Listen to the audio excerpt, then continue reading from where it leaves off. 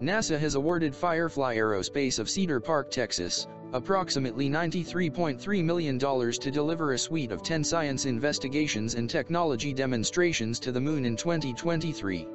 The delivery, planned for Mare Crisium, a low-lying basin on the Moon's near side, will investigate a variety of lunar surface conditions and resources. Such investigations will help prepare for human missions to the lunar surface. The award is part of the agency's Commercial Lunar Payload Services (CLPS) initiative, in which NASA is securing the service of commercial partners to quickly land science and technology payloads on the lunar surface. The initiative is a key part of NASA's Artemis program. Firefly Aerospace will be responsible for end-to-end delivery services, including payload integration, launch from Earth, landing on the Moon, and mission operations. This is the 6th award for lunar surface delivery under the CLPS initiative. We're excited another CLPS provider has won its first task order award. With this initiative, we seek to develop ways for new science and technology development utilizing a service-based model, said Thomas Zurbuchen, Associate Administrator for Science at NASA headquarters in Washington. This allows U.S. vendors to not only demonstrate their ability to safely deliver payloads to our celestial neighbor, but also expand this capability for others who want to take advantage of this cutting-edge approach to explore the Moon. This is the first delivery awarded to Firefly Aerospace, which will provide the lunar delivery service using its Blue Ghost lander, which the company designed and developed at its Cedar Park facility. This facility also will house the integration of NASA and any non-NASA payloads, and also will serve as the company's mission operations center for the 2023 delivery.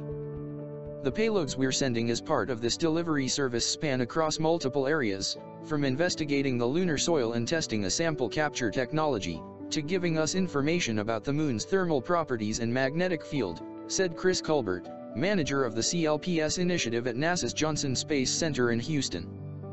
Mare Crisium, where Firefly Aerospace's Blue Ghost will land, is a more than 300-mile-wide basin where instruments will gather data to provide insight into the Moon's regolith, loose, fragmented rock and soil, properties, geophysical characteristics, and the interaction of solar wind and Earth's magnetic field.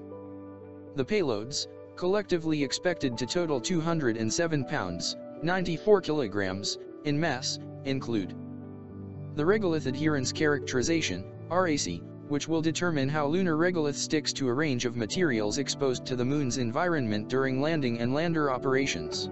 Components will be derived from the Materials International Space Station Experiment (MISA) facility currently on the International Space Station. The Next Generation Lunar Retroreflectors, NGLR, which will serve as a target for lasers on Earth to precisely measure the distance between Earth and the Moon. The retroreflector that will fly on this mission also will provide data that could be used to understand various aspects of the lunar interior and address fundamental physics questions. The Lunar Environment Heliospheric X-ray Imager, LEXI, which will capture images of the interaction of Earth's magnetosphere with the flow of charged particles from the Sun, called the solar wind. The reconfigurable Sun will be a challenge for electronics. This investigation also will characterize the radiation effects on the lunar surface. The Lunar Magnetotelluric Sounder, LMS, which is designed to characterize the structure and composition of the Moon's mantle by studying electric and magnetic fields. The investigation will make use of a flight spare magnetometer, a device that measures magnetic fields, originally made for the Mars Atmosphere and Volatile Evolution, MAVEN, spacecraft currently orbiting Mars. The Lunar Instrumentation for Subsurface Thermal Exploration with Rapidity, LISTER, which is designed to measure heat flow from the interior of the Moon. The probe will attempt to drill 7 to 10 feet, 2 to 3 meters, into the lunar regolith to investigate the Moon's thermal properties at different depths. The Lunar Planet VAC, LPV, which is designed to acquire lunar regolith from the surface and transfer it to other instruments that would analyze the material or put it in a container that another spacecraft could return to Earth. Stereo cameras for lunar plume surface studies, SCALPS 1.1, which will capture video and still images of the area under the lander from when the engine plume first disturbs the lunar surface through engine shutdown. Long focal length cameras will determine the pre-landing surface topography. Photogrammetry will be used to reconstruct the changing surface during landing. Understanding the physics of rocket exhaust on the regolith, and the displacement of dust, gravel, and rocks is critical to understanding how to best avoid kicking up surface materials during the terminal phase of flight/landing on the Moon and other celestial bodies. The electrodynamic dust shield, EDS, which will generate a non-uniform electric field using varying high voltage on multiple electrodes.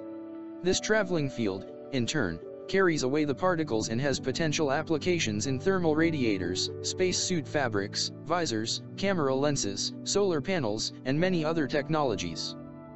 The Lunar GNSS Receiver Experiment, LuGRE, which is based on GPS. LuGRE will continue to extend the reach of GPS signals and, if successful, be the first to discern GPS signals at lunar distances.